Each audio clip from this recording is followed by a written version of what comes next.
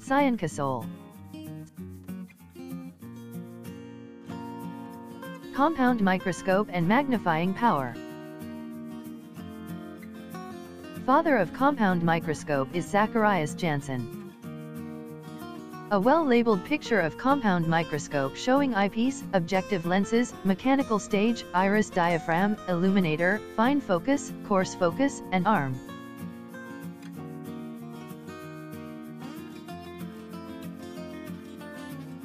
Compound microscope is used to see highly magnified images of very small objects, which we are not able to see with our naked eyes.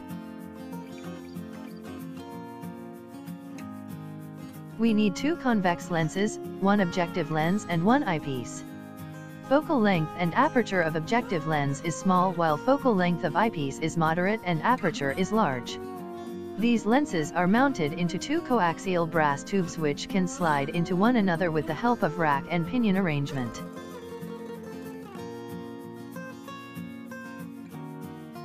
In this ray diagram, objective lens is represented as O, and eyepiece is represented as E. Optical center of objective lens is O1 while optical center of eyepiece is O2.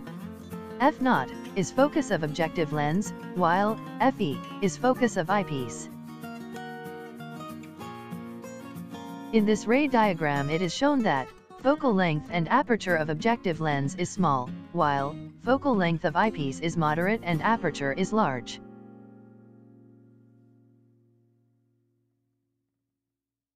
Principle of compound microscope.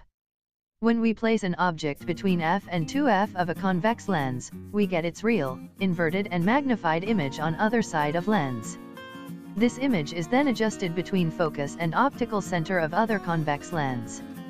As this image acts as an object for eyepiece, we get a highly magnified, erect and virtual image towards object. Magnifying power. It is the ratio of angle subtended by image at eye, to the angle subtended by object at eye, when both image and object lie at least distance of distinct vision. Angle subtended by final image at eye equals angle A, double dash, O2, B double dash equals beta. Now, draw a fragment same as the height of AB on A, double dash, B double dash. As shown, B double dash, C equals AB. Now join O2, to C. Angle subtended by object at I equals C, O2, B double dash equals alpha.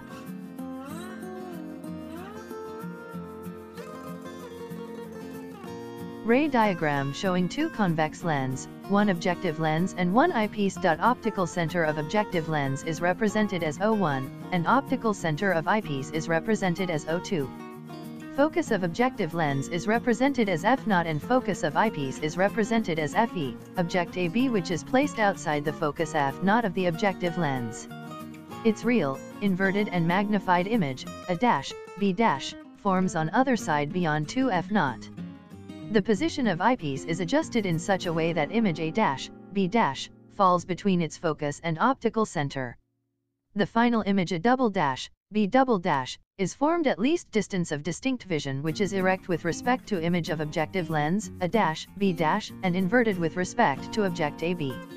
In this ray diagram, distance of object AB is U0 from optical center of objective lens, distance of A dash, B dash, is UE from optical center of eyepiece, distance of A double dash, B double dash, is D from optical center of eyepiece, and distance of image of objective lens A dash, B dash is V0 from optical center of objective lens.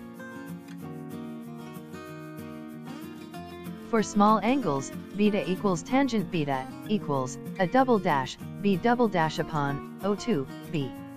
For small angles, alpha equals tangent alpha, equals, C, B double dash, upon O2, B double dash, equals, A, B upon, O2, B double dash. Magnifying power, M equals beta upon alpha. A double dash, B double dash, upon, O2, B into, O2, B double dash, upon A, B, equals, A double dash, B double dash, upon, A, B. Or, we can write, M equals A double dash, B double dash, upon, A dash, B dash, into, A dash, B dash, upon, A, B. As M equals ME into MO. where ME equals a double dash, B double dash, upon, a dash, B dash, magnification produced by eyepiece.